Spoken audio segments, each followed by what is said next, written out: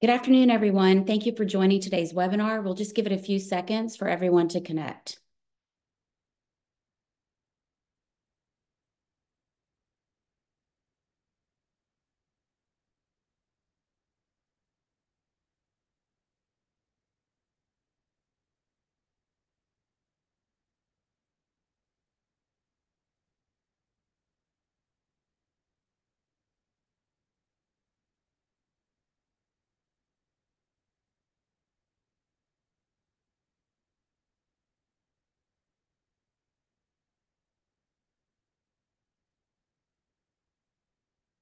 Welcome, everyone. I'm Tricia O'Neill, the Director of Strategic Partnerships with the National Pancreas Foundation.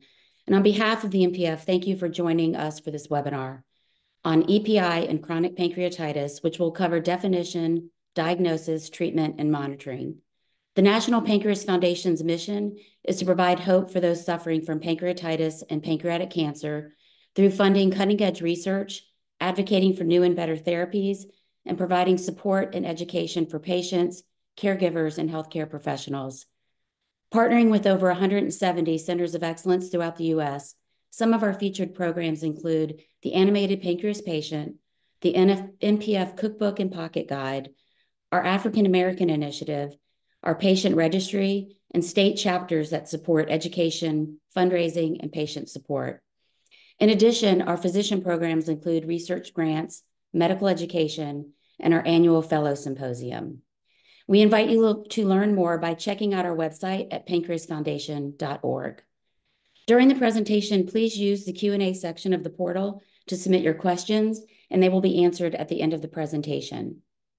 On behalf of NPF, we'd like to thank today's presenters, Dr. Forsmark, Dr. Lara, and Dr. Barkin, and to AbbVie for sponsoring our educational webinar.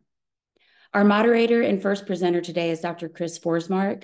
Dr. Forsmark is a professor of medicine and the chief of the Division of Gastroenterology and Hepatology and Nutrition at the University of Florida. He received his medical degree from Johns Hopkins University School of Medicine and completed his training at the University of California in San Francisco.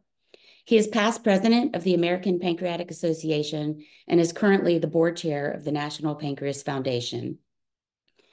Dr. Forsmark has been invited to speak and teach at scientific meetings throughout the world and has gained an international reputation as an expert in the field of pancreatology.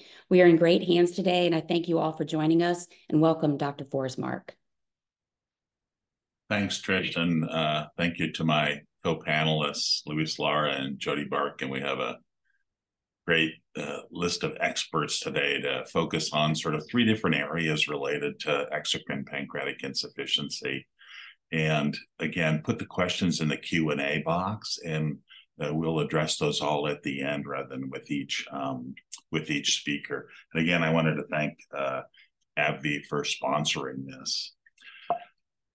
So I'm going to start the presentation, and my task is to talk a little bit about symptoms that are produced by EPI and how to make a diagnosis. And I put the picture of the German Shepherd here just to point out that it's not only humans that can suffer from exocrine pancreatic insufficiency, but it occurs in a variety of different animals, including actually German Shepherds as well. So the word we're using is exocrine pancreatic insufficiency, or EPI, and it's sort of a challenge sometimes to define that. We sort of think about it, it's just some lack of digestive enzymes in the intestine, which is true, but the insufficiency part means that the amount of digestive enzymes that are available is insufficient to digest a meal, if you will.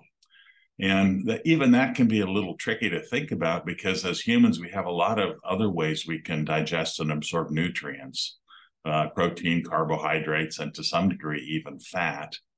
And we're thankfully born with more pancreas than we actually need for normal digestion. So we can lose a fair bit of it and still have relatively normal digestion.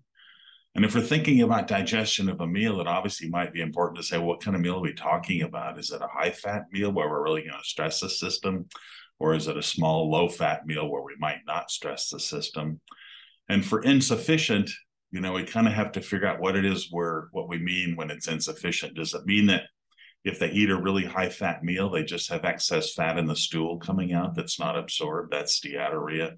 Or do we think about more significant consequences like they're losing weight or losing muscle mass or becoming deficient in certain vitamins? So even amongst experts, there's often a little bit of confusion when we use these words as to exactly what we're talking about. One of the interesting things, as I mentioned about the pancreas, is we have quite a bit more than we actually need. And on the left is a little graph. And what the graph shows is that you can see the curve, and where the little dotted line that says upper limit of normal is how much fat normally comes out in your stool when you're eating a meal.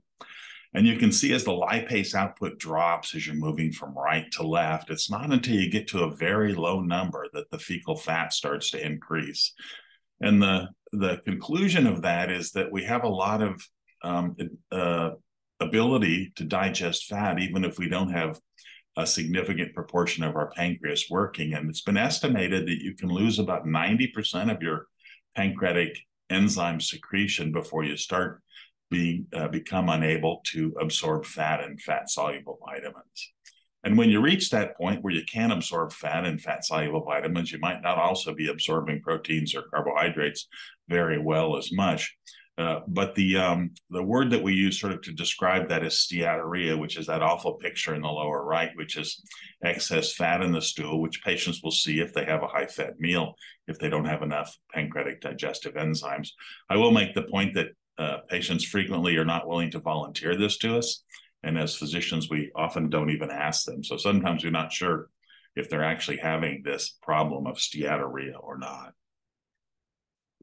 And one of the questions that comes up is, why do we worry about fat so much? Part of the reason is that the digestive enzymes which your pancreas makes, which are at the top there, amylase, proteases, and lipases, are eventually destroyed as they travel through your GI tract. And the one that's most easily destroyed is lipase. That's the one that digests and absorbs fat.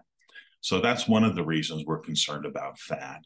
The second is, if you look at people who have kind of sort of slight insufficiency, if you will, that is, they absorb most of the fat in their diet, but maybe not a normal amount. That's what CFA stands for, the coefficient of fat absorption. But even in those people that have relatively mild problems with fat, they can suffer significant nutritional consequences, like certain vitamins can drop as well. Third point maybe is that as humans, we have a lot of different ways to absorb protein and carbohydrates, and fewer ways to digest and absorb fat. And finally, when you do get deficiencies of these vitamins called fat-soluble vitamins, there are consequences. And I just listed those here. You get bone disease from vitamin D deficiency, and night blindness from vitamin A, and muscle weakness and neuropathy from vitamin E. So the reason we worry about fat is it's kind of the hardest thing to absorb. The enzymes that the pancreas makes are the most susceptible to be destroyed. And there are these kind of subtle but significant consequences of not absorbing fat, and particularly the fat-soluble vitamins. So who is it that gets this condition? Well, the one we talk about and the one we're focusing on, although not exclusively today, is chronic pancreatitis. And in patients with chronic pancreatitis, there's probably around 250 or 300,000 people in the U.S. with that condition.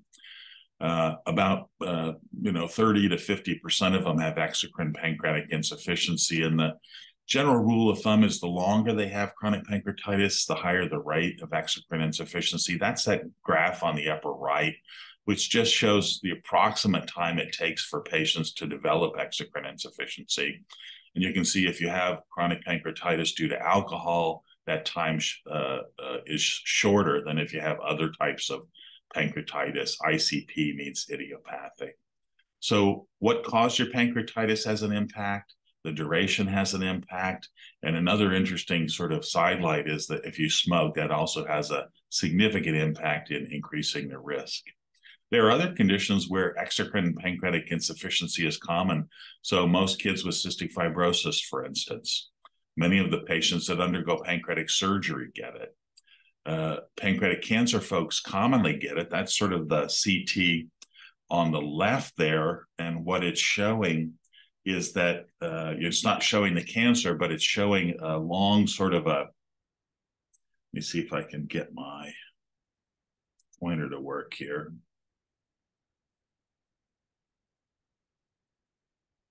Well, maybe not. Anyway, let me go back here. So that CT is basically showing that when you have pancreatic cancer, the pancreatic duct is often blocked, and so digestive enzymes can't even reach the intestine. And anything that really blocks the pancreatic duct can cause this same kind of a problem. And then there are some other more rare conditions, and one that's maybe not so rare is the CT on the lower right, which is a patient that's had severe pancreatitis and some of the pancreas has been destroyed. And so those patients can get exocrine insufficiency. So these are groups of patients that commonly develop exocrine insufficiency.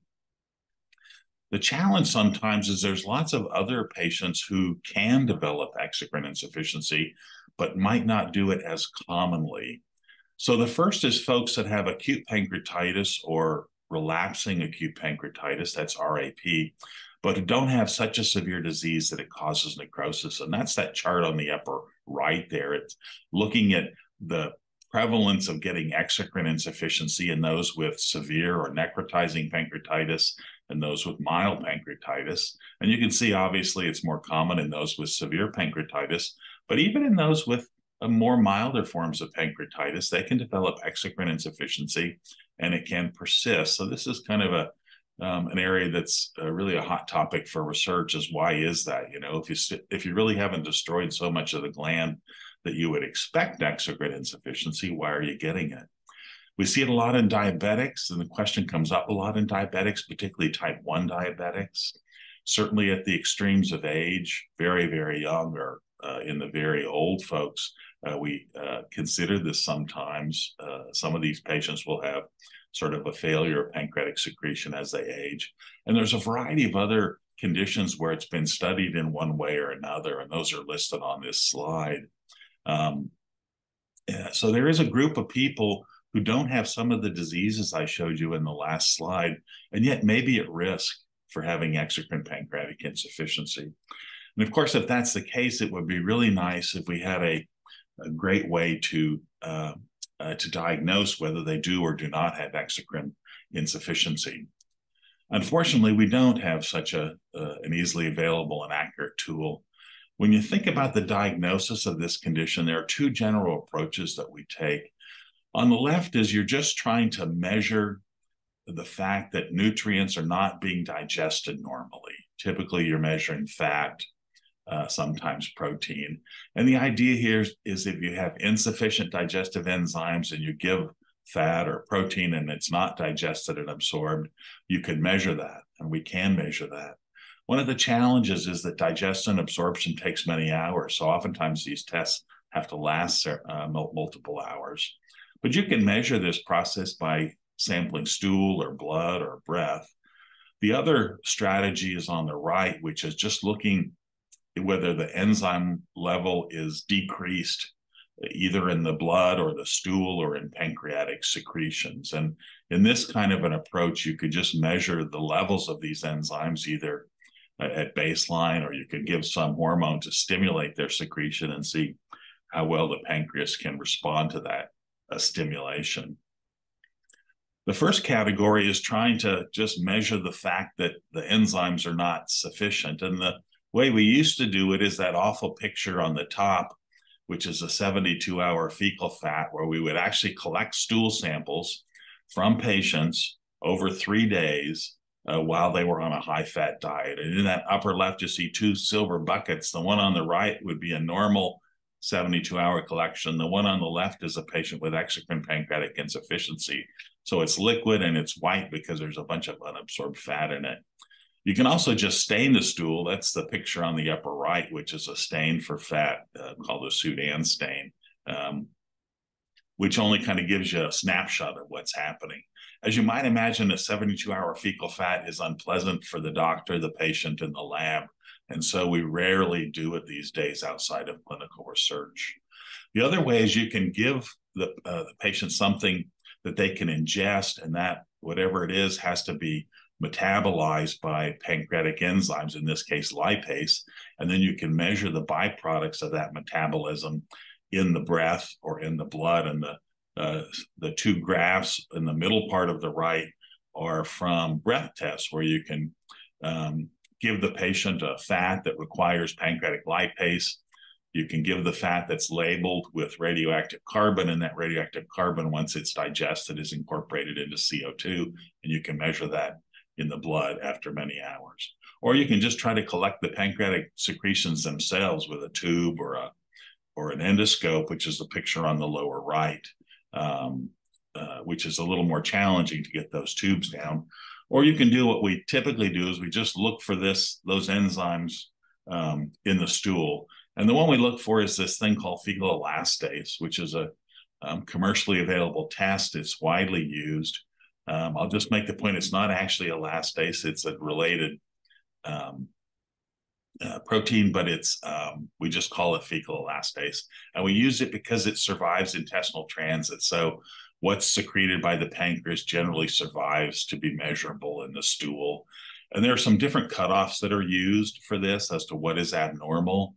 Some people use less than 200. Some people use less than 100. I will make the point it's less accurate in children.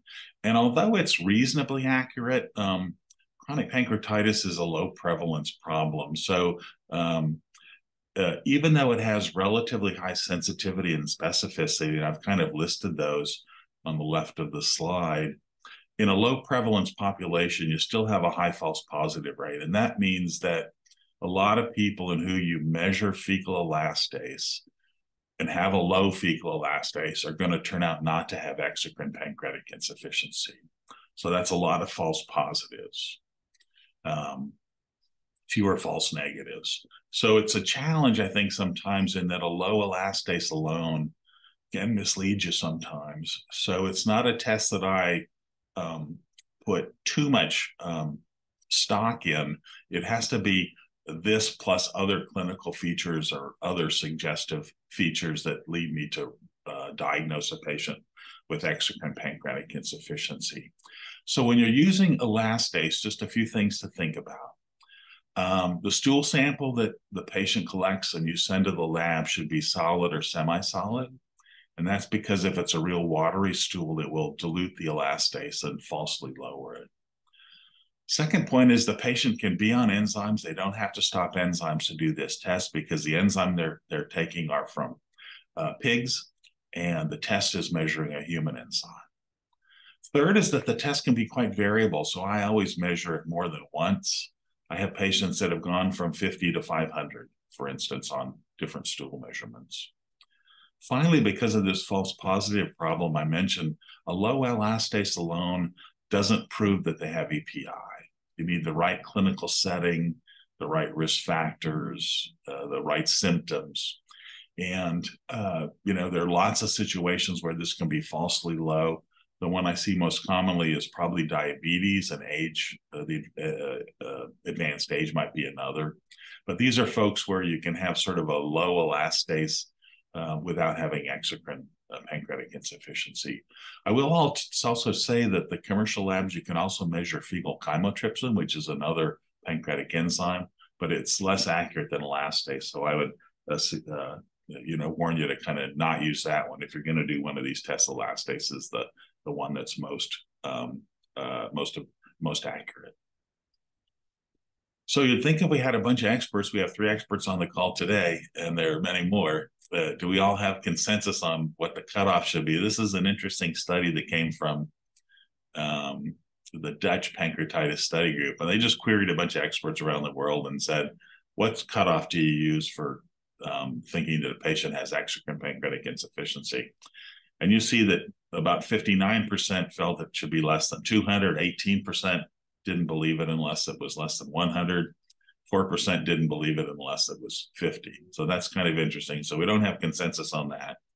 They ask all these experts, does the level of the elastase influence how big a dose you'll write for your initial PERT prescription? And they said no. And then they had a bunch of case vignettes with people could weigh in on and give their opinion. And I'll just tell you that there was significant disagreement. So there is still a lot of confusion, even amongst experts, as to thinking about exocrine pancreatic insufficiency. And part of the problem is we're sort of stuck with this diagnostic test of fecal elastase, which is unfortunately not as accurate as any of us would like it to be. So what is it that we actually need to make a diagnosis? Well, we need some kind of simpler test or some algorithm that can kind of give us a reasonable idea that the patient has what I'm calling clinically significant exocrine pancreatic insufficiency. And by clinically significant, I mean significant enough that you should think about writing a prescription for enzyme replacement therapy. So we need something where you don't have to collect stool over 72 hours, obviously. We need something where you don't have to measure how much fat's coming in so you can compare how much fat's coming out. We'd like to do it without the need for anesthesia and an endoscope. Patients don't like stool collection, so we'd like to do something maybe you could collect with blood or breath. It should be easily repeatable, and hopefully you want to use widely available clinical and laboratory data. So anyway, this is what we really need. This is what we don't have. We have sort of taken a stab at it, and this is something that I did with Luis, and I know Jodie has seen this as well. And the idea here was that we know that fecal elastase is not great. And is there some other, approach we could develop to assist clinicians in making this decision? The decision being, should I start pancreatic enzyme replacement therapy or not? So we came up with an idea to try to come up with sort of a tool, if you will, a support tool for physicians to use. And what we did is we had a number of experts who had patients with chronic pancreatitis. So this is just for chronic pancreatitis, not for anything else. And some of these had exocrine pancreatic insufficiency and some did not. And it came from people that were as expert as we could find, really, who could make this decision. We had some criteria for who did and did not have exocrine insufficiency, which I list. But in any event, we analyzed this data, got lots of data from all of these folks, and analyzed it in a variety of different methods, a variety of machine learning approaches, and eventually with this CART approach. So CART is classification and regression tree, and it's a way to sort of classify, in this case, patients who with chronic pancreatitis who may or may not have exocrine insufficiency. And so it goes through a series of questions. The maximum number of questions you go through as you follow this is 7. And the way it's organized is by the machine learning analysis. It tells you which question you should ask first, which is the one that has the most discrimination, if you will. And so you can start at the top here and you follow it down for an individual patient. And it includes a variety of clinical features. It includes laboratory features, and it includes imaging features. And again, for most of these folks, these are available clinical data, they're available laboratory tests, and they're available imaging studies that we commonly get in these folks.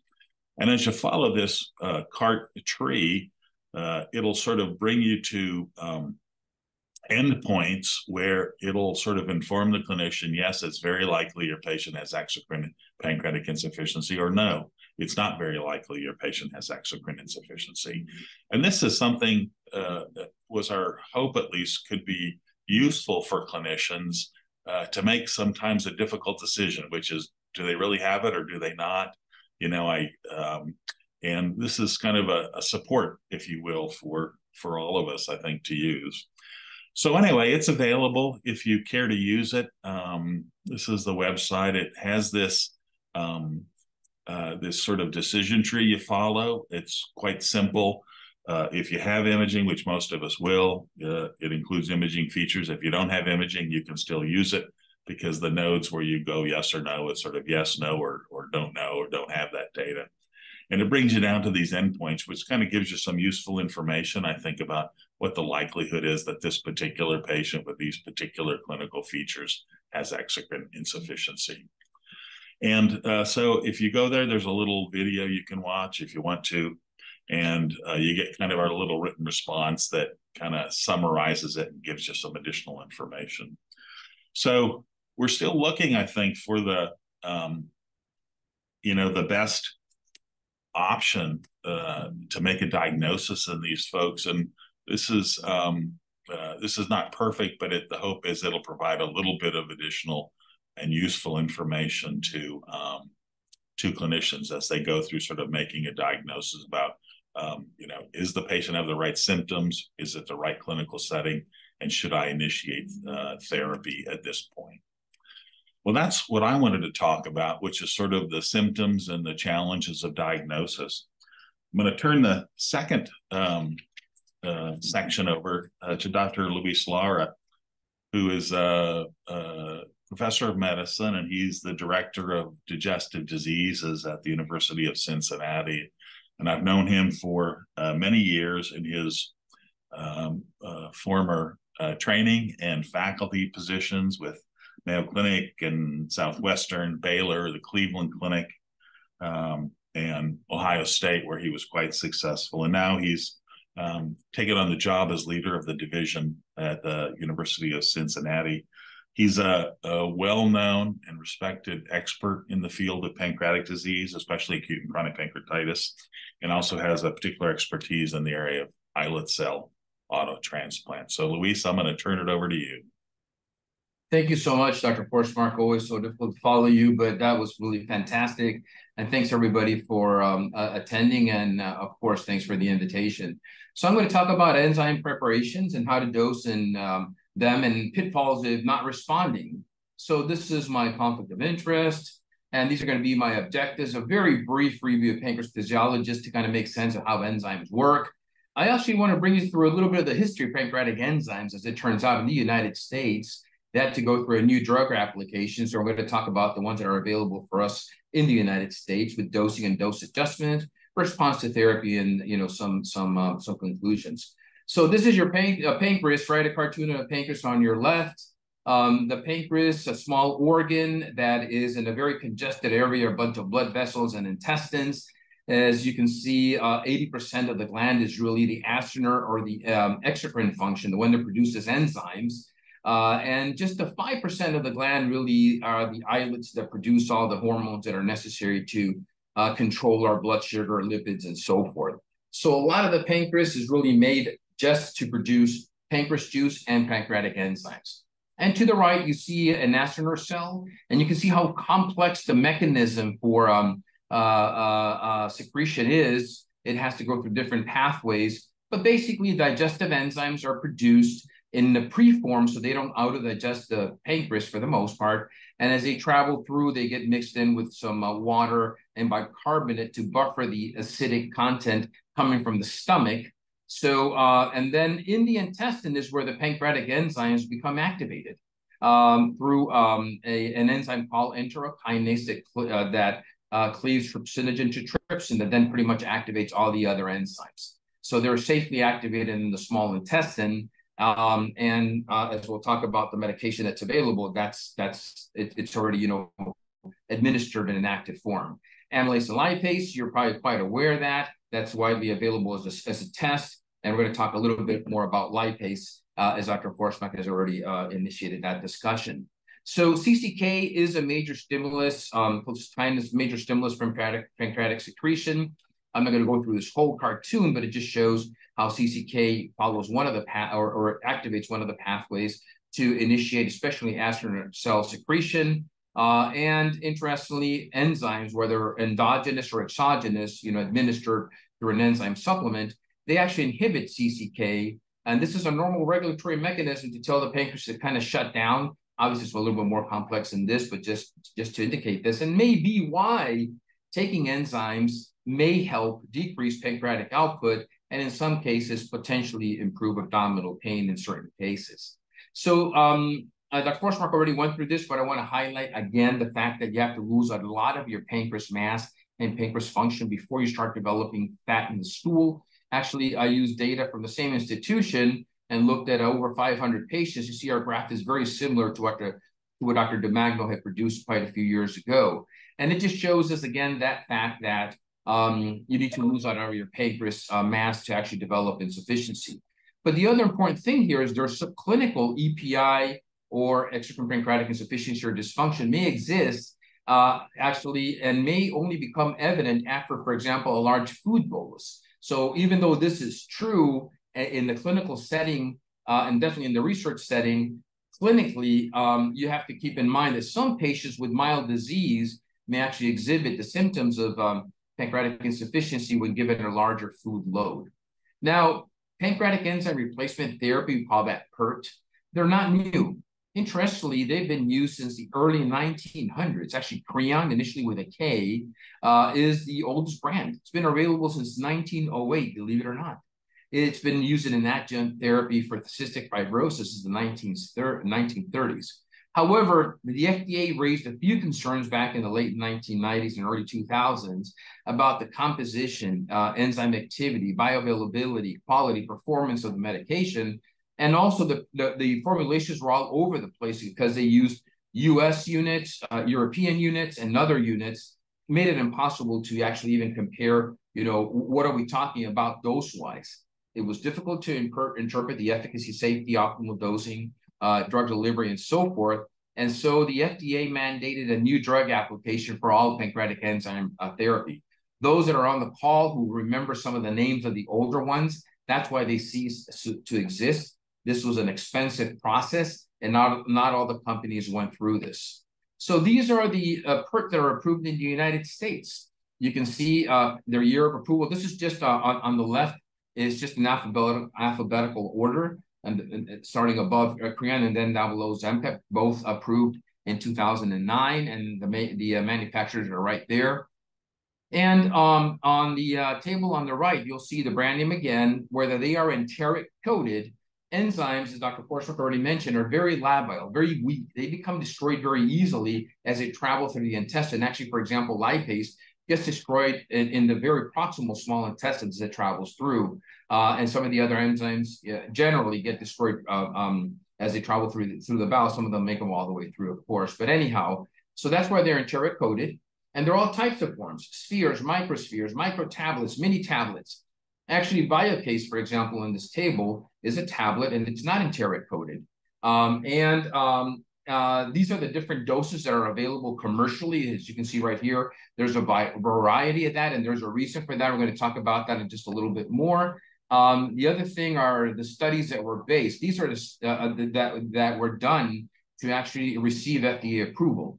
And if you see right here on this part right here, the studies, you'll see that only two, Creon and Biocase, had patients who had chronic pancreatitis or had unequivocal exocrine pancreatic insufficiency because they had total pancreatectomy. The whole pancreas was removed with islet autotransplantation.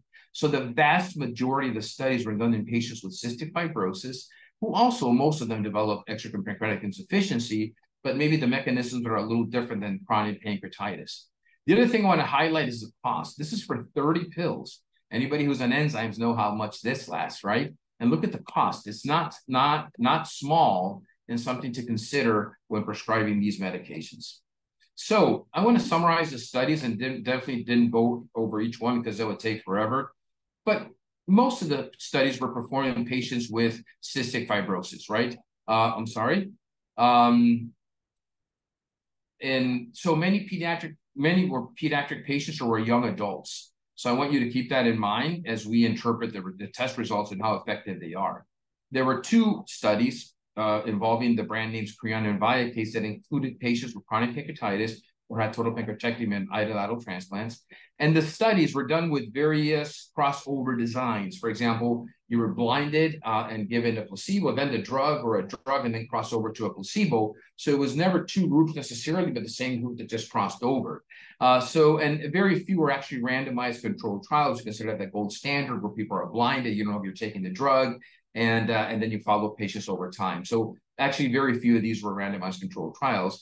And it should be noted that none of these trials had more than 50-something patients. So the numbers were very small. However, according to statistical analysis, they were done, keeping in mind the appropriate outcomes. So now, all of the enzymes are based on USP, United States Pharmacopoeia lipase units, unlike previously. Important thing to mention is they are all pig-derived. And for some patients, because of religious beliefs, you have to keep that in mind. And I've had usually, when I have that discussion, thankfully, usually even with a religious leader, they're approved because there's no other alternative. But just keep that in mind. And ultimately, guess what? The dosing, and keep in mind, most of these studies were done in cystic fibrosis patients. The dosing is based on the Cystic Fibrosis Foundation Consensus Conference's guidelines. And these are the doses, right? As you can see, they're all weight-based. There's a maximum you should give, no more than 10,000 lipase units per kilogram per day. Keeping in mind the pancreas produces much more than that, as Dr. Forsmark already mentioned. And when you use extremely high doses, we would not use now over 5,000 lipase units per kilogram weight per meal, was associated with a condition called fibrosing colonopathy, scarring of the colon in patients who were young and who had cystic fibrosis. I don't think we've seen this in a very long time, especially with appropriate weight-based dosing. By the way, weight-based dosing is extremely important in patients with cystic fibrosis, as their children who are growing thus need the most appropriate doses of enzymes. And dosing is also based for adults in clinical studies that showed improvement in the amount of fat in the stool. A complicated, actually a very simple formula, but it's complicated to obtain all this stool. Dr. Forsmark mentioned you have to obtain a lot of it over 3 days while consuming 100 grams of fat a day, which is about the equivalent of 3 fast food burgers. And if somebody has insufficiency, that's a lot of fat and a lot of diarrhea and discomfort. And this is how you calculate the coefficient of fat absorption. So in adults, however, PERT dosing is rarely weight-based. And as it turns out, it is manufacturer dependent because that's how they found the minimal effective dose that was effective based on the outcomes of the studies. For example, for Creon, the most effective dose was found to be 72,000 lipase units with a meal and 36,000 with a snack.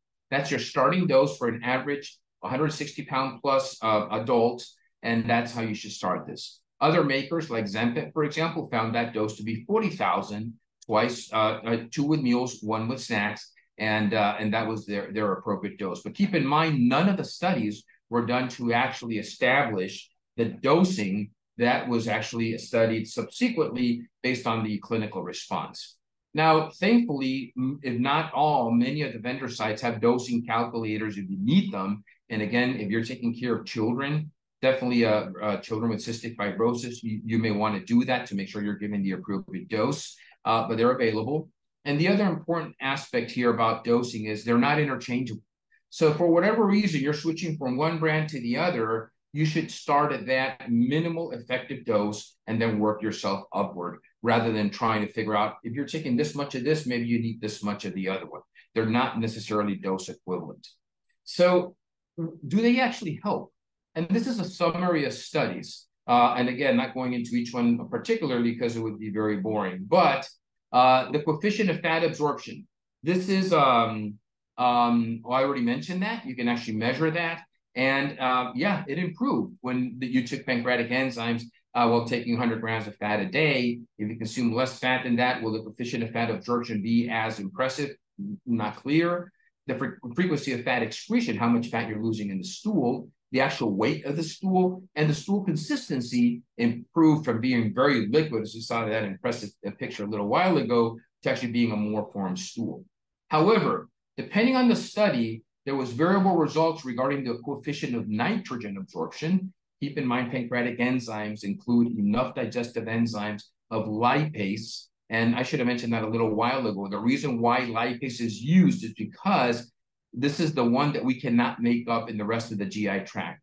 We have enough enzymes to break down protein and sugars. The pancreas produces 90% of the lipase that we produce as humans. And when the pancreas can't produce that, there's no way to make it up. And that's why the enzyme supplements are based on lipase units.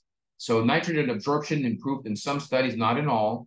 And not all studies showed necessarily improvement in nutritional parameters or outcomes like osteoporosis and osteopenia, or even weight gain. So how do we evaluate the response to enzymes? Well, I think the appropriate thing to do is dose appropriately, number one, make certain that patients are taking the enzymes appropriately also. As already mentioned, enzymes are very weak. So if you take them and you don't eat, they're going to become destroyed, especially in that very acid environment of the stomach. So they have to be taken with the meal, not before, not after, ideally with the meal. And the other thing is appropriate dosing, and you should follow up patients in a few weeks. I usually do this every 2 weeks with a phone call to dose adjust as necessary. So what happens if they tell it's not working? My stools are still loose, I still have gas, and so forth. Well, review the cause and confirm the presence of pancreatic insufficiency. Is it a diagnosis they've dragged on because somebody just did a fecal elastase and established they have this, or do they truly have this? I can't tell you how many times I repeat the fecal elastase, and it's totally normal. So, and the other thing is patients who have mild exocrine dysfunction after an acute pancreatitis attack, when they have mild chronic pancreatitis, maybe it's because of altered gastrointestinal anatomy, they may not experience any benefit at all. So you have to think about, well, I'm dosing appropriately, but for the condition, it's just not working. Let's think about something else. Again, taking the appropriate dose and at the right time with meals. Keep in mind, and I've noticed this very frequently, especially in the electronic medical record, that the automatic dosing of enzymes when you pick them as when you input them into the medication list tends to be incorrect and usually utilizes very inappropriate dosing, right? And now is the medication not being delivered? Is there something altering how the enzymes are getting to that food bolus? Do they have slow GI transit? Do they have altered gastrointestinal anatomy from surgery? And is there something else like bacterial overgrowth?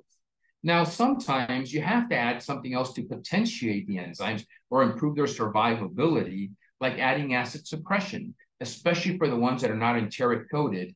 And keeping in mind, of course, as I already mentioned, that pancreatic enzymes are very sensitive to destruction and especially to acid. So when you're using the non-enteric coated ones, a PPI may be helpful, or when the enzymes don't seem to be working, maybe something you may consider adding.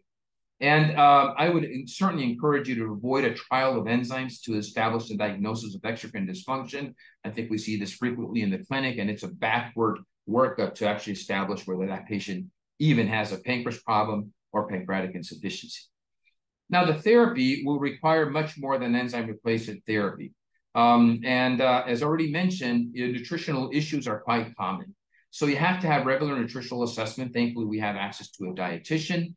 And intervention is usually necessary because you'll have malnutrition and organ damage, as already mentioned, fat-soluble vitamin deficiency and other deficiencies of micronutrients usually not evaluated, like magnesium, zinc, thiamine, folic acid, and of course, diabetes mellitus management is highly important, as it also affects how food is digested and absorbed and how it travels through the gastrointestinal tract. So there are many questions about enzymes, right? The data on enzymes for chronic pancreatitis is limited, and the dosing is based on small studies, few randomized controlled trials, small number of patients, definitely short follow-up, and even the patient population studied may not represent the whole patient population, for example, of the United States. The appropriate dose remains a clinical challenge, and it's really based on clinical response. And we definitely need better surrogates of response, such as weight regain, nutritional parameters, and improved quality of life. I will tell you that we do have an abstract likely coming up at the next national meeting that suggests that there is an improvement in quality of life in patients appropriately dosed with enzymes. And we don't really know which enzyme replacement therapy is better. They're not interchangeable, and I don't think we'll ever have that data appropriately. So in conclusions, PERTs definitely improve fat absorption in patients who have exocrine pancreatic dysfunction and insufficiency. In many cases, diarrhea and steatorrhea will also improve.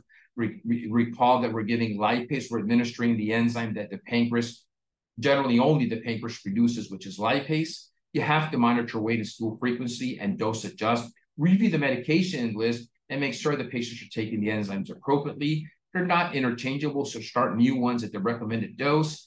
They're usually generally equally effective. Whether the non-enteric coated is better than the others, really remains to be seen, and they're not inexpensive, so make certain that patients need them. And with that, I thank you very much, and I'll turn it over to Dr. Barkin. Thank you. Thanks, Luis. And again, I want to remind the audience to put your questions in the Q&A box, and we'll address those at the end of the sessions. All right, so our third speaker is Jodie Barkin. Jodie is a dyed-in-the-wool Miami person who's trained there in undergrad, grad, residency, fellowship, and now is on the faculty at the University of Miami.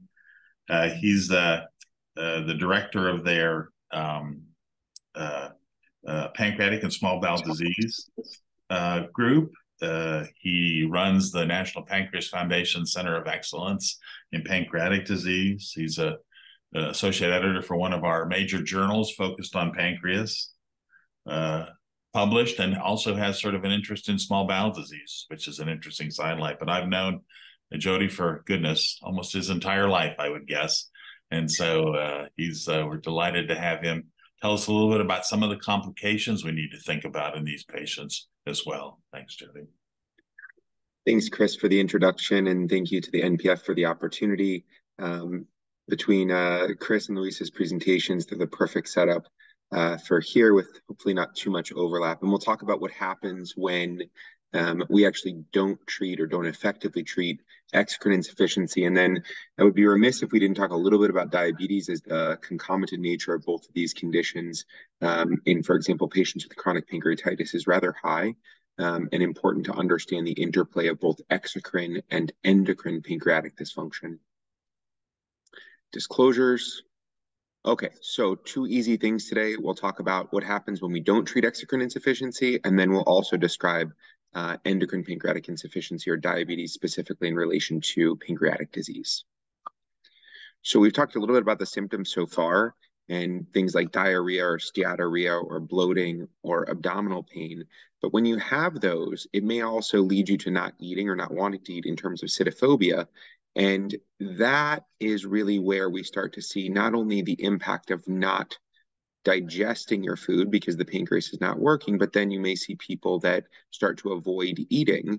And that leads us to not only digestive consequences such as malnutrition, you may get weight loss from that, fat-soluble vitamin deficiencies, which are going to be the focus of a series of the rest of our talk here, and then micronutrient deficiencies, as Luis pointed out, based on the treatment in the last talk. Now, the ACG guidelines from 2020 were very helpful in terms of understanding a variety of things on chronic pancreatitis, but limited in terms of the mention of exocrine insufficiency. And I think the two key parts here are periodic evaluations for malnutrition, looking at consequences of fat-soluble vitamin deficiencies and osteoporosis, and then a little bit about dosing and utility in pain is also mentioned, as Dr. Forsmark is one of the authors on this. But it's an important concept for us to understand that these are really consequences of a disease, not specifically chronic pancreatitis, but rather the comorbidity it causes in exocrine pancreatic insufficiency. So overview in terms of a few things in general. We know that there's fat-soluble vitamin deficiencies, A, D, E, and K, sometimes B12 as well. Now, when we think about vitamin A and E, we think about night vision changes. We think about skin issues. Vitamin D usually leads to bone disease. You can see to some extent coagulopathies to be severe vitamin K deficiencies. But then there's other things like weight loss that we've talked about for a variety of reasons, and then malnutrition secondary to both maldigestion and oftentimes avoidance. Luis pointed out the important part about quality of life, and we know that in patients from a variety of studies now in a variety of different ways, the quality of life with any chronic disease generally decreases, and chronic pancreatitis and exocrine insufficiency are no exception to this. And unfortunately, it's something that's really important, as this oftentimes may not only impact the patient's quality of life, disease experience, and treatment experience, but it really does impact a series of other conditions. For example, we recently presented data on increased risk of anxiety and depression and overall decreased health-related quality of life in patients with chronic pancreatitis and exocrine insufficiency that improves with treatment. The study here on the right shows a Kaplan-Meier curve, and this is based on severity of fecal elastase in patients with advanced pancreatic cancer. And while it's by no means an endorsement or a treatment for this, I think it does start to underscore the interplay of nutritional status on survival in other pancreatic diseases, such as pancreatic cancer, with some survival benefits in patients that have a little bit better nutritional status and less weight loss. And so bear with me and forgive me for extrapolating the data a little bit more, but I think it's important to understand that there's not only impacts in terms of chronic pancreatitis, but other pancreatic disease as well. This is a study out of the famous pancreas group in Santiago de Compostela in Spain. They followed their cohort of over 400 patients with chronic pancreatitis, and they looked specifically first at cardiovascular disease. And the risk when you had exocrine insufficiency in chronic pancreatitis of having a cardiovascular event had about a 5-fold increased risk. If we think about traditional risk factors, let's say like diabetes, if you added diabetes onto exocrine insufficiency, your risk of your odds ratio here went up to about 6.5. And to give you a comparison, we usually would tell patients, for example, that have heart disease, hey, listen, let's get your blood pressure under better control or stop smoking. And those only have about a 3-fold increased risk. So exocrine insufficiency alone markedly increased risk compared to, for example, traditional risk factors such as hypertension or smoking. In that same group, they looked at the overall risk of mortality in patients with chronic pancreatitis, and exocrine insufficiency was associated with over a 2-fold increased risk of mortality. And there were several other factors, for example, age of diagnosis, a toxic etiology, for example, and worse nutritional markers in those that had worsened mortality. So we start to see the interplay of perhaps etiology of exocrine insufficiency and overall nutritional status impacting survival.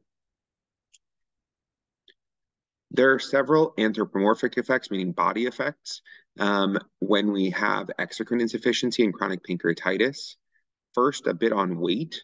So weight is often underweight in patients with exocrine insufficiency and vice versa. Exocrine insufficiency in and of itself is associated with lower weight. And that's part because patients may have maldigestion of their nutrients, but it may also be because they avoid foods secondary to not wanting to provoke symptoms. When we look at muscle mass, and that's called sarcopenia, we know that there's actually an increased risk of having low muscle mass in patients with exocrine insufficiency and vice versa. Bone disease is a really important risk and consequence of patients with chronic pancreatitis and exocrine insufficiency. And we know that bone density decreases are common across the population, but they're more common in patients with chronic pancreatitis and exocrine insufficiency. And so the risks, for example, in patients with chronic pancreatitis alone, osteopenia, so decreased bone density risk of about 40%, and full-on osteoporosis in almost a quarter of patients. And that's compared to, for example, matched controls. You have about a 3.5 increased percentage comparatively of 34 versus 10%. Now, why does that matter? It's not just because there's decreased bone density. It's because when you have decreased bone density, that fall or that small trip and fall at home, off of a step, over a toy, whatever it might happen to be, winds up becoming something that's really a low trauma fracture. So that's that hip fracture, that wrist fracture.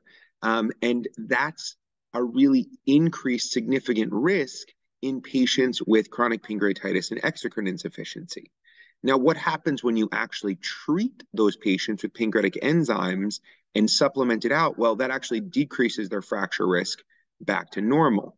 And when you go one step further and say, well, let's look not only their decreased fracture risk, but let's look at their overall bone density scores on imaging, those actually significantly improve as well.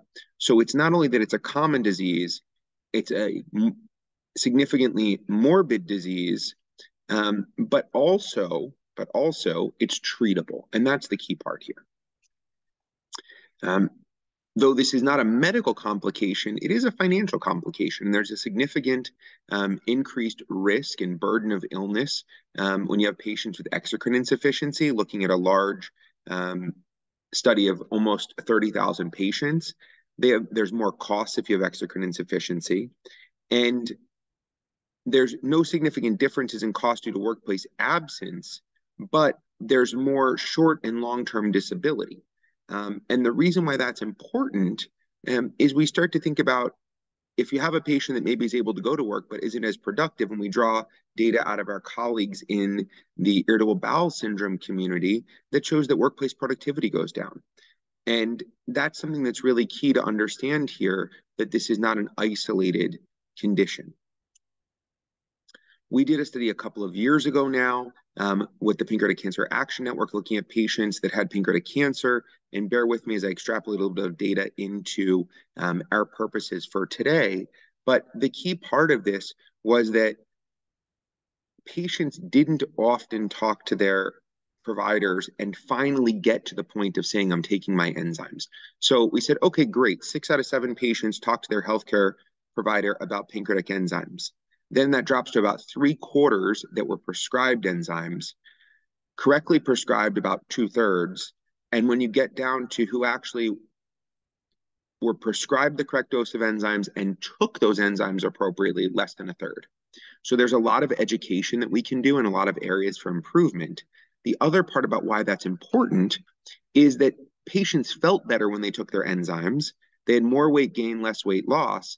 And that's an opportunity for us to not only improve quality of life, but also reduce comorbidities. Dr. Forsmark and colleagues did a study actually a few years ago now, looking at chronic pancreatitis and pancreatic cancer patients. And this is from baseline minimum dosing recommendations for total dose in a day. It doesn't ensure compliance, but simply, did a patient actually fill a prescription? And if they did, were they prescribed the appropriate dose? So when we look here, the numbers are staggeringly low of filled a prescription and prescribed an appropriate dose in either chronic pancreatitis or pancreatic cancer, 8.5% and 5.5% respectively. So a lot of work that can be done and a lot of opportunities for improvement. We looked also at factors, for example, in pancreatic cancer that may influence treatment for exocrine insufficiency, and this was from the Exploris database out of Cleveland. We noted that there were about 64 million patients in the database, of which about 58,000 had pancreatic cancer, and pancreatic enzyme were only prescribed in about 9.5% of those patients, so really low. Couple of factors that were associated with undertreatment, and that was really older age and African-American race and ethnicity. So these are areas where we can start to target those populations to improve our overall treatment strategies. Similarly designed study in patients with chronic pancreatitis, about 97,000 patients with chronic pancreatitis, of which the treatment rate was about 14%, so a little bit better, but still, again, significantly low. And there's treatment disparities affecting African-American and Hispanic patients. So areas, again, that we can improve our overall treatment of this condition in subpopulations. We partnered with the NPF now several years ago, but kind of a cool study on the importance of really working together as teams and the importance of National Pancreas Foundation Centers of Excellence. And this is but when there was a much smaller network of NPF centers, showing that there was increased treatment of pancreatic enzymes for exocrine insufficiency and chronic pancreatitis in NPF centers compared to surrounding areas and remote areas.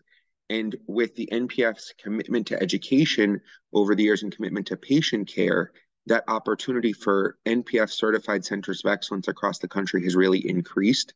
And I would suspect that if we did this study again today, we'd probably see even better data performance over time, really scoring or underscoring the importance and focus on teams that work together and have this expertise in order to better our patient care.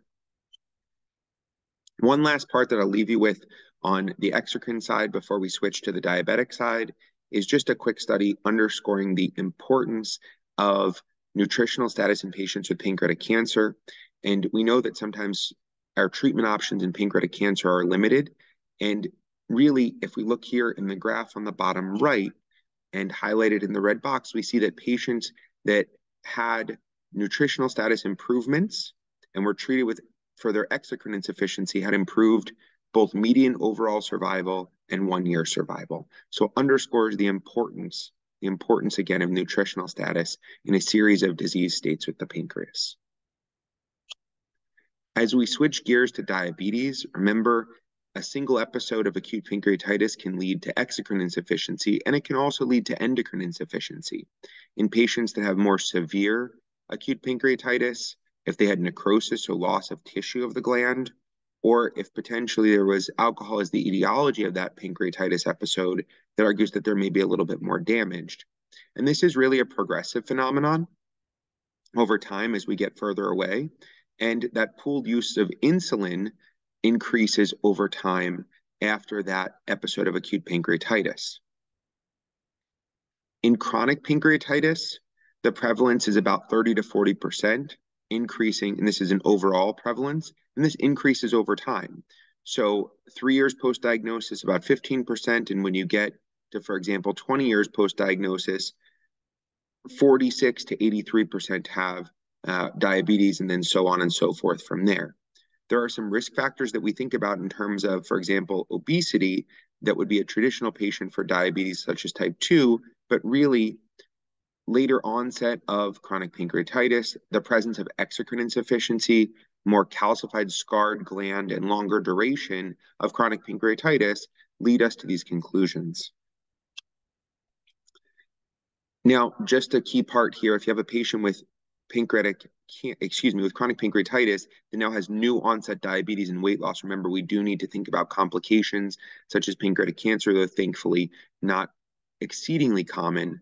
But it's a little bit harder to treat this condition than, for example, traditional type 2 diabetes, because it's not just insulin production loss or insulin resistance, but also that we lose the cells that counter-regulate to help us regulate against low blood sugar or hypoglycemia.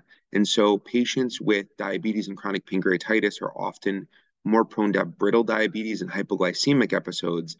And there's not really an ideal perfect medication regimen for this, though something like a total pancreatectomy with islet cell transplantation, where we're able to try to help mitigate some of that, or potentially insulin pumps may be a little bit better to try to regulate in real time.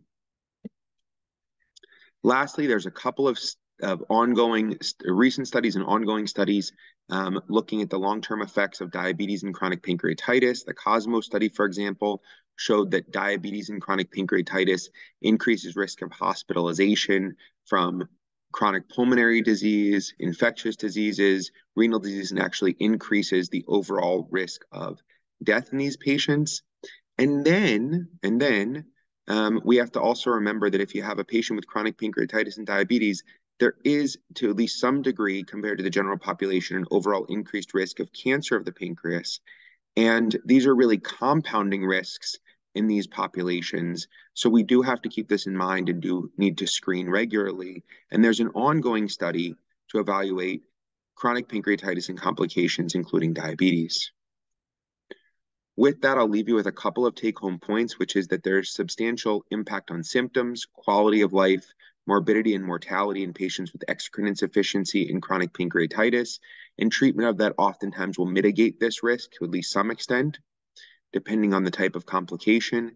And then remember that diabetes is common in pancreatic disease, is a little bit different than the traditional type 2 diabetic, and has some specifically unique risks. With that, I'd like to say thank you for joining me today. Thank you to the NPF and my co-panelists for the opportunity, and I'd be happy to answer any questions. Thanks so much. Thanks, Jodie. And Luis, if you could come back on. Great. So there are several questions that have come up, and maybe I can go through them. One of the questions came up, and there's more than one on this sort of topic, and that is that because of cost, sometimes patients are considering over-the-counter products, a variety that are available out there of various types. She mentioned one, but there are obviously dozens of these that are available depending on where you look. And so the question is, are these as effective as the prescription type? And Luis, I wonder if you want to take a shot at that. Absolutely. And thank you very much for that question. I get it all the time also because, as I mentioned, enzymes are quite expensive. Unfortunately, we cannot vouch for the effectiveness, and because of the dosing. For example, the one that's on the site, the Lipo Gold, is based on the French units. And so how do you, what's the equivalent to USP units, you know, the US pharmacopoeia units? So it's difficult to know. They were not tested in any study, and they tend to be really low doses. Again, as mentioned a while ago, our pancreas produces way much more enzymes than are necessary, but the studies did kind of give us some of it an indication of how many lipase units you need to improve steatorrhea, fat in the stool, and the fecal consistency, and that is, you know, several tens of thousand units higher than what these over-the-counter enzymes recommend in their package insert. So if you're taking those, you're likely underdosing, and I wouldn't even know to tell you if you use double the dose, you're going to reach the appropriate clinical dose that would be helpful for you. So that's the problem with these enzymes. A lot of them are actually plant-based. Some of them are plant-based, or also some that are pork-based, by the way. I was surprised that a patient showed me that it was pork-based. But anyhow, that is the problem with those. So I'll tell you something. I've had some patients who've done that and say, wow, it helped me. Well, so be it. But generally speaking, there is no non-prescription equivalent. Jodie, there were also some questions which were related to this, and that is there a way to help navigate the cost? Are there some strategies that you relate to your patients, patient assistance programs, that kind of stuff in terms of getting some help? Absolutely. So I think there's two parts to this, and it's really challenging. These are very expensive medications, and it's not just, you know, a pill a day or a pill a month, but we're talking about multiple capsules potentially every day, maybe 8 or more in some situations. There's a couple of things.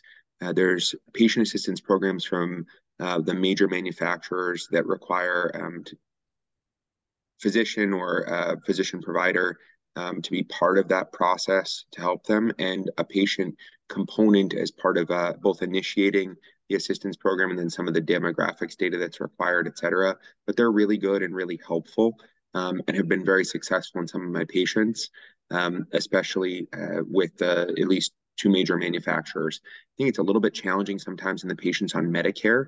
And that often is a bit of an issue because there's some degree of limits with Medicare prescription drug programs. And so we have to get a little bit creative at times, but thankfully it's, though significantly costly, there's a series of mechanisms in place to overall help patients. And I think that's also the benefit of working with, for example, a pancreatic center that may have additional resources available. Thanks. There were some questions in terms of how to take them or what's the proper way to take them. And particularly some comments that sometimes are kind of big pills to swallow. So how to navigate the number of pills, the size of the pills, and the meal. And so I wondered, Luis, what do you tell your patients in terms of how to take them? That's a fantastic question. So a couple of tricks. One of them is to maximize mixing. You know, first of all, it should be with meals. A lot of these so-called failures are because they take them in the morning, the rest of their meds, and don't need to until 2 hours later. The enzymes are gone. So take them and to augment the mixing, you know, it has to be with a meal. You take 2 and then you eat, or you take 1 at the beginning, 1 at the end of the meal. If they're taking more than 2, I will tell them to break them down throughout the meal, as uncomfortable as it is to eat and take the pill, but that will maximize the mixing. So that's one. The other thing is, yes, you can open the capsules and you can put it in a semi-acidic environment, like let's say yogurt, and that way it won't activate the enzymes. And that way you can take them that way, or even through a feeding tube, and they won't become activated until they're in the appropriate pH. So that's another way to do so. And yes, you're absolutely right. The non-enteric coated Viocase can actually be sprinkled on the food. I've never tasted to see if it changes the food consistency, but yes, you can actually do that. And I know some patients just go ahead and sprinkle it on the food. So there are different ways of doing that, but keep in mind, all these things do affect the potentially affect the bioavailability of the medication. Jodie, there was a question about supplements, vitamin supplements, fat-soluble vitamin supplements. What do you tell your patients about those? So everybody's a little bit different, I think, on this. At certain times, especially if there's symptoms of micronutrient deficiencies, we may do a broader panel. At the very least, I think it's reasonable to check for fat-soluble vitamin deficiencies on an annual basis. That's at least what I do in my patients, screening vitamin A, D, E, usually an INR based on vitamin K challenges. And I also check for diabetes at the same time. In those, though, there's no guidelines to support that. I think it's generally reasonable practice with a set of annual labs. But this is the other part of it. Two things. The first is very, very reasonable to take a multivitamin every day. If you're going to be taking pancreatic enzymes, I think that generally covers a series of the at least smaller micronutrients. And this is a kind of well-balanced one, not a, hey, I only took, my kid's Fred Flintstone vitamins today. But a generally balanced adult multivitamin. And then, the other part of this is you can always think about monitoring long-term a little bit differently. But I think at least taking a multivitamin, not unreasonable. Darwin Conwell presents a series of data over the years looking at pain in chronic pancreatitis, specifically in the value of antioxidants, and had something relatively striking. And I think this is apt for our population, though not necessarily about exocrine insufficiency alone, but about pain and chronic pancreatitis and nutrients with that. And the antioxidants cocktail that he had come up with is about 9 different supplements and vitamins with it, or about a scoop of blueberries. And so I happen to really like blueberries myself, and I generally recommend them to my patients, especially if they have some degree of oxidative stress, such as chronic pancreatitis. I don't think it's unreasonable, provided that it doesn't throw diabetes out of whack. Gotcha. And Louise, Jodie made the point that that patients should expect that their doctors maybe are measuring these fat-soluble vitamins if they have presumed exocrine pancreatic insufficiency on a yearly basis, and checking for diabetes, which is, I think, very reasonable. Is that what you do as well in your practice? Yes, absolutely. I do that on a yearly basis. There was a consensus and a recommendation. I think you were part of that, by the way, back in 2014, I believe, from the Pancreas group and one of the APA meetings. And I believe that was the recommendation. It was really just a suggestion, let's say that, or a recommendation, not necessarily a guideline. So I do that, but I also incorporate others, magnesium, zinc, INR, as Jodie already mentioned. I think that's highly important, because it's amazing how frequently, and the percentage, 10 to 30% of patients have some degree of micronutrient deficiency, and the downward spiral that can occur from being deficient for years. So I do check it on a daily basis. Gotcha. Thank you. There's a couple or maybe 3 questions about diagnosis of EPI. One was about fat studies, stool fat studies, and the question was, a 72-hour versus a spot fecal fat for fat staining. So just obtaining a random stool and staining it for fat is relatively unreliable. It sort of depends on how high a fat diet the patient was on, the day before, as to what's going to be in the stool. So it's like a lot of these things in diagnosis. You're putting together a bunch of clues. You don't have a single test that proves it one way or another, but you're trying to, look at all the various clues and make your best judgment that they do have it or don't have it. And there's a decision that comes after that, obviously. If you think they do have it, then you're probably going to treat them. And if you think they don't have it, then you're probably not going to. But we all wish we had a simple way to do that. There was another question about this EPI decision tool. Is it reliable? Is it good? I think it's helpful, but it's sort of one of these pieces of evidence that you incorporate into everything else. It tries to do that sort of quantitatively for you, asking questions that I think a sensible clinician would be asking anyway. Do they have steatorrhea? Do they have atrophy? Do they have calcifications? We're kind of already adding that up in your mind when you decide to treat or not treat, along with the fecal elastase. This just puts away, if you don't see a lot of these folks, it sort of prompts you to think about the aspects that an expert's kind of already thinking about. So it's not magic. You know, it's meant to be helpful, particularly if you don't see a lot of these folks. It prompts you on the common things that Jodie or Louise might think about when we're seeing these folks. The interesting part about that screening tool is also, I think it helps, especially in patients that may be at risk without having, you know, long-standing several years of chronic pancreatitis, that may be a little bit earlier in the disease course, and there may be a little bit more subtle findings that don't really jump out at us. And in that group, you can really make do a lot of good. It's sometimes people say, you know, how do you fix a patient that's asymptomatic? The answer is there's a lot of micronutrient deficiencies, as Louise pointed out, that happen way earlier in the process. And so in that respect, making that diagnosis and starting treatment earlier may be a little bit more helpful. There was a question about the expertise of folks in managing EPI, and you made the point that you know, the NPF Centers of Excellence tries to identify areas that have physicians who can do that. One question was, if you have somebody in your local hospital that can treat acute pancreatitis, does that mean they can manage EPI as well? And I have my own opinion about that. I don't know if any of you wants to weigh in on that one. My sense would be that it's not a guarantee, that's for sure. Yeah, I second that. I think everybody's level of comfort in both diagnosis and management of this disease process is different. And for example, somebody may be perfectly comfortable treating acute pancreatitis secondary to a gallstone that was passed in the hospital acutely, but may not really be comfortable following that patient post-pancreatitis or with chronic pancreatitis and the complications of it.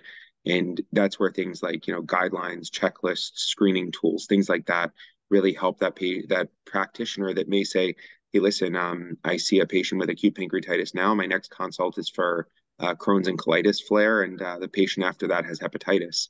And so it may really help start to take it, because we know, even if NPF centers, and granted it was a paucity of the current number in that original study, we know that actually most patients with pancreatic exocrine insufficiency are treated outside of NPF specialty centers. And so whatever we can do to kind of bring up the overall standard of care and tie it across the country, I think is helpful.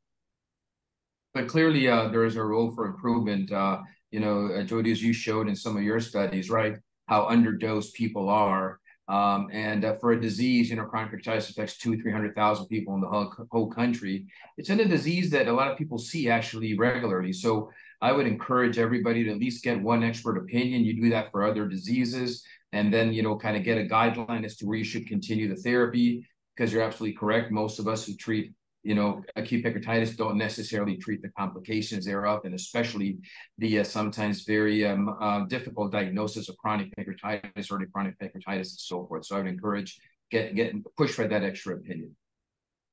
And the other thing I would encourage people is to visit the NPF website. There's a wealth of information there that can help sort of inform you about this aspect of pancreatic disease and others.